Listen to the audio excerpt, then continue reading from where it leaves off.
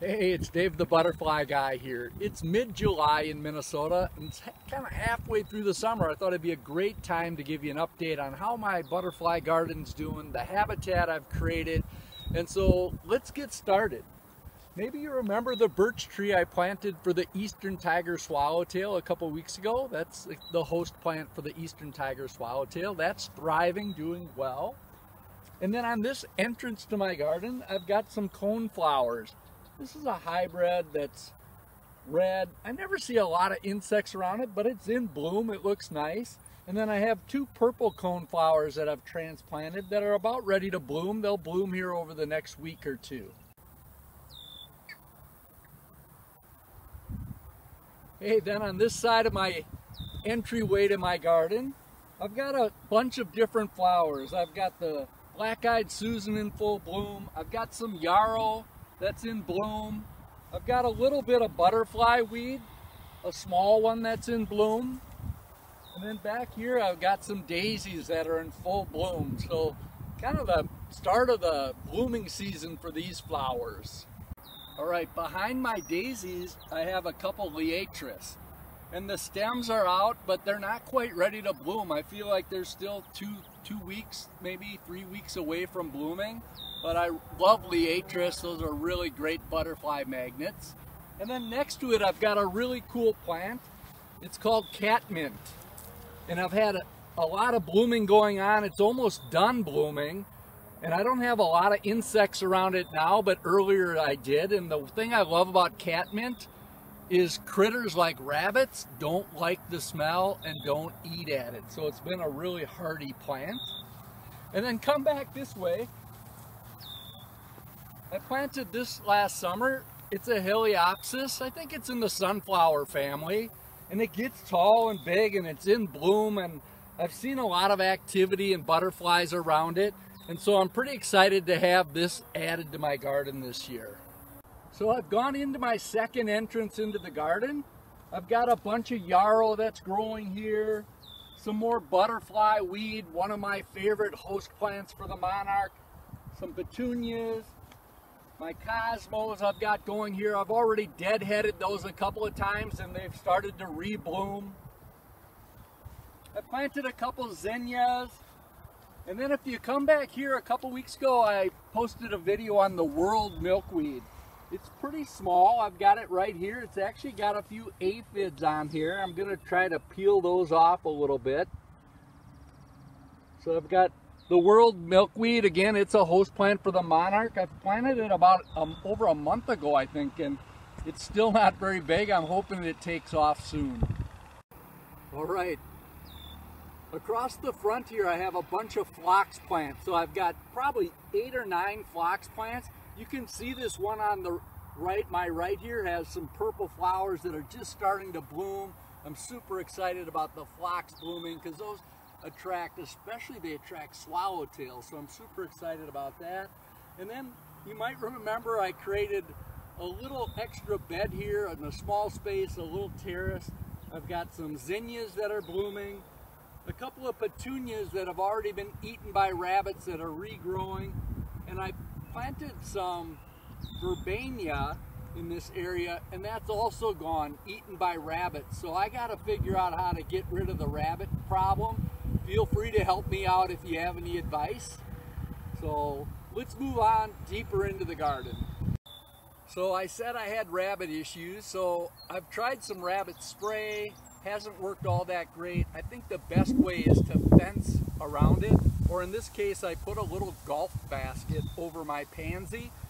Alright, so I took a little bigger piece of screen, put it around my Joe Pied weed. I planted 2 this year. One of them's been devoured and is gone because of the rabbits, but this one I wanted to save. So it's already about 1.5 feet, going on 2 feet tall, starting to bloom. Joe Pied weed should get up to 4 feet tall, tons of flowers, and should be a great attractor to butterflies. Then my last fencing is down on this end of my garden. I've got asters, New England asters, which bloom later in August and into September. They're kind of a late summer, fall flower. Last year, again, tons of rabbit issues. I'm protecting them this year. I also have a little butterfly weed in there, which should be safe. Rabbits typically don't like those. And then over here on this end I have, again, more butterfly weed and another New England aster, all caged up so the rabbits can't get to them. All right, on my third entrance into my garden, I've got it bookend with Hyssop. And as you know, Hyssop is my favorite flower to attract butterflies. Every butterfly likes it. Monarchs, swallowtails, cloudless sulfurs, fritillaries. So I've got Hyssop that's just starting to bloom. I've transplanted a couple more cone flowers. And then check out this really beautiful Yarrow. It's hybrided and has some unique colors. It's a really pretty flower. I haven't seen tons of activity around it, but I've got it on both sides of my entryway here. And then in the middle I have some Coreopsis. So again, that's in bloom. I need to probably deadhead that a little bit too right now.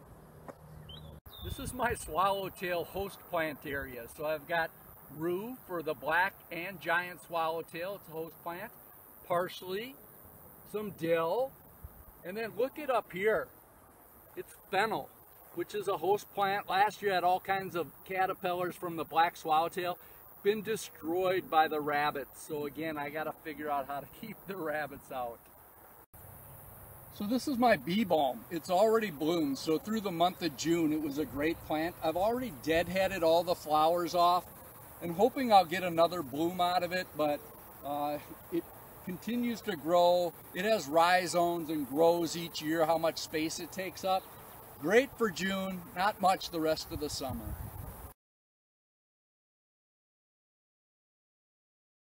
So this is the main part of my garden. I started out with just 2 purple cone flowers, and now over the last 4 or 5 years I've got over 20 purple cone flowers that from the seeds just expand year after year. The other thing that's really hardy here is some daisies, which again I've just planted 4 or 5 years ago from seed and keep coming back year after year, so that's exciting. I've also got things like prairie coneflower in here. I've got some tickweed. I've got some yarrow. So again, this is kind of the big hardy part of my garden. Oh, and I also wanted to show you another little Liatris stand right here. So here's my milkweed, the common milkweed. I've had a bunch of monarch caterpillars on it already, but it's already bloomed and the blooms are done. So it's exciting when they bloom, but it doesn't last very long, just a couple of weeks. And now already the pods are starting to show up for the seeds.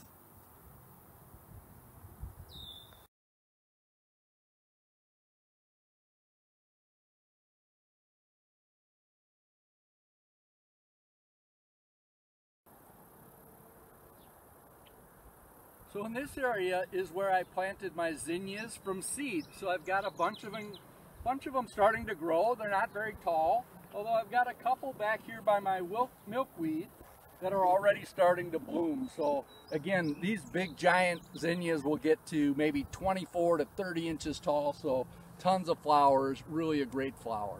Right, so this is the part of the garden where I honor my Dutch heritage. I've got the windmill, the Dutch twins, kind of anchors my garden. So you've gotten a good look, mid-July, halfway through the summer. A lot of things have already bloomed, some things are now in bloom, and some things still need to bloom later in the summer. So I'm excited to follow up with you in a month from now, give you a look in August and how things are going. So that's all I got for now.